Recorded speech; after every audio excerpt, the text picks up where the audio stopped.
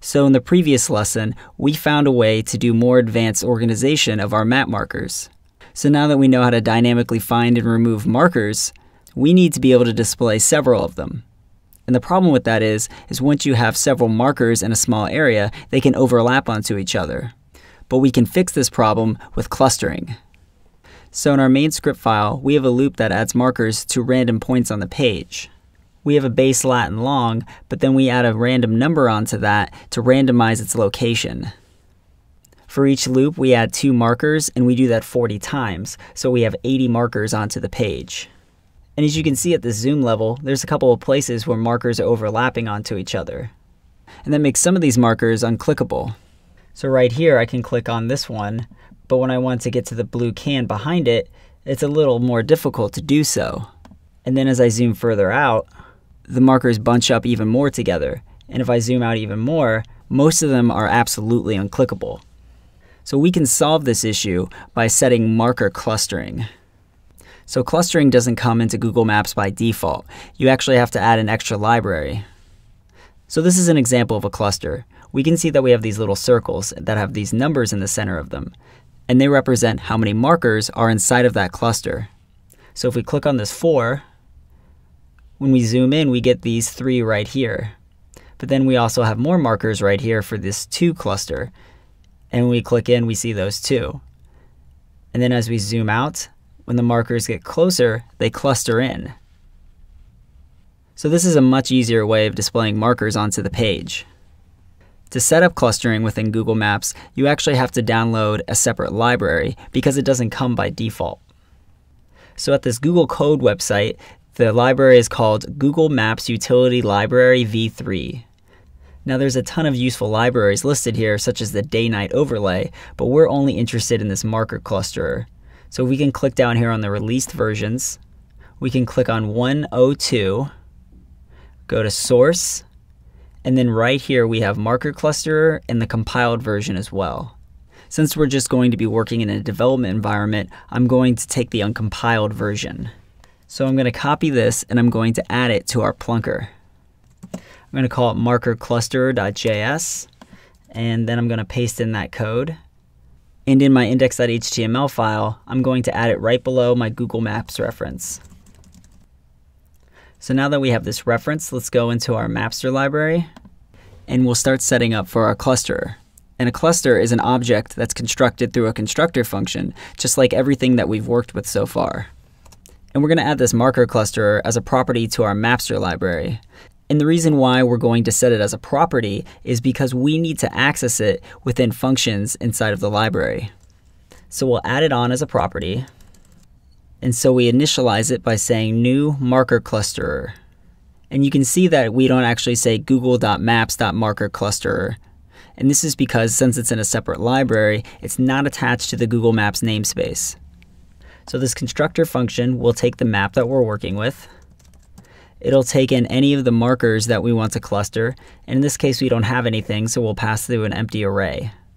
So to get these markers to cluster up, we need to add them on to the clusterer.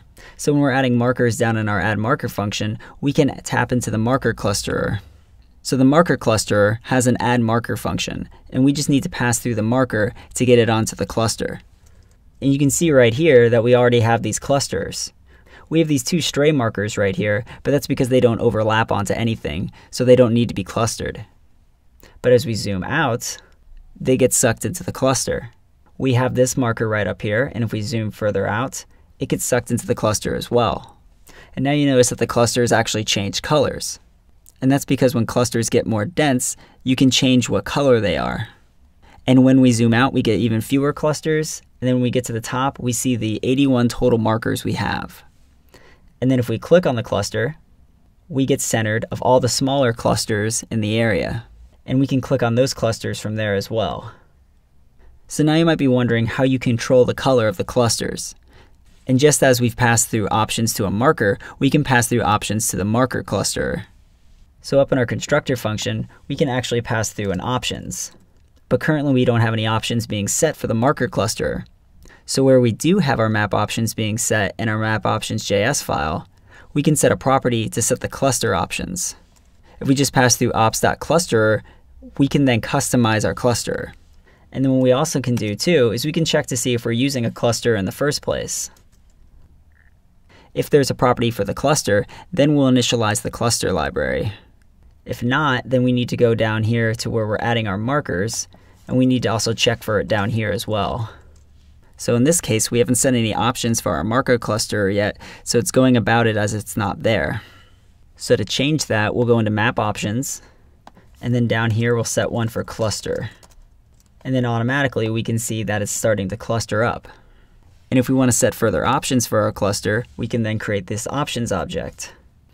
And within Options, we're going to want to set the styles. And the styles are an array of objects. And the reason why it's an array is because it's set up for the different densities. We saw the clusters change color as we zoomed higher up onto the map. And there's 3 types of densities that we're going to be dealing with. There's small, medium, and large. So the first object represents the small density, the second object the medium density, and the third one the large density.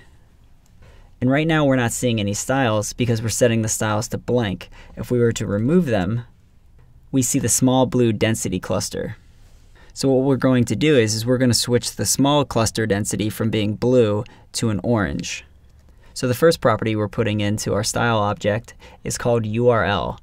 And this is similar to the icon property we deal with markers. And I've just hot linked over to a marker cluster, and that's M2. And we're not seeing anything, and that's because we need to set a height and a width. And once we have a height and a width set, we can see that we have our marker cluster. And one thing we actually can do too is change the text color. And as ugly as it is, we were able to change it to a red.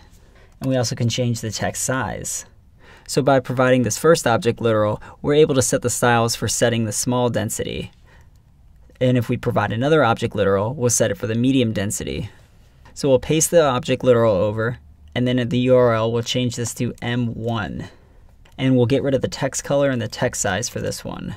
So now we'll zoom out, and we can see when we get to our medium density that our marker changed to a blue. And the smaller densities still have the orange color. So it's pretty easy to go through and set styles for our marker cluster. But one thing we need to be aware of is now that we're using a cluster, removing our markers is a bit different.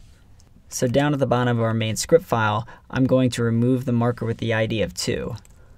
And you can see that right now we have multiple IDs of 2. And anything that's the green rice marker should actually be removed from our map. But currently that's not happening. So right now we can console.log the marker that we're passing through the callback to make sure that we're actually evaluating that. And we can see in the console that we have all these markers that are the green rice markers. So to make sure we're evaluating correctly, we'll do an if statement inside the remove by. And if the marker ID is equal to 2, then we'll console.log that marker. And we can see here in the console that we get all these markers back. So if we're getting these markers, why aren't they removing from the map? So we'll go into our Mapster library and we'll check our remove by function. And we can see that we're calling setMap to null. But now that we're using a marker cluster, we actually need to call something different. So first we need to check to see if we're actually using a marker cluster.